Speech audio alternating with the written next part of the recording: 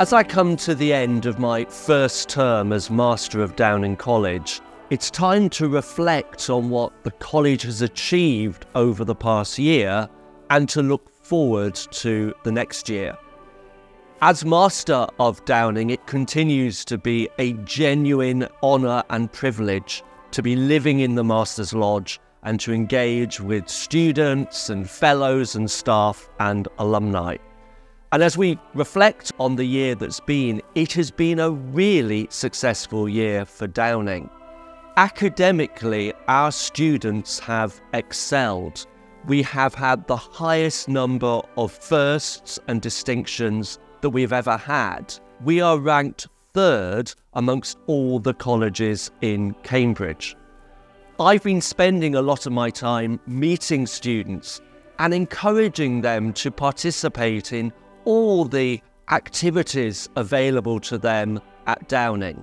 And they are excelling in sport, in creative arts, in drama, in music. It is quite astounding what our students are achieving. We have continued to expand the fellowship. We've had a number of new fellows join us. And early next year, we're going to have our first fellow in academic skills, whose role will be to support our students as they develop their academic skills at Downing.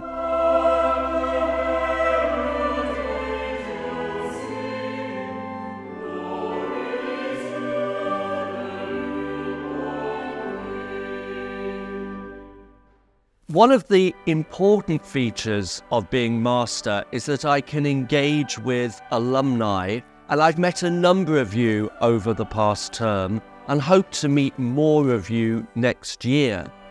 One of the high points of the term for me was our Giving Day, both in terms of the money we raised for the college, particularly for student support, but also because it provided an opportunity for us to connect with the college wherever we are around the world.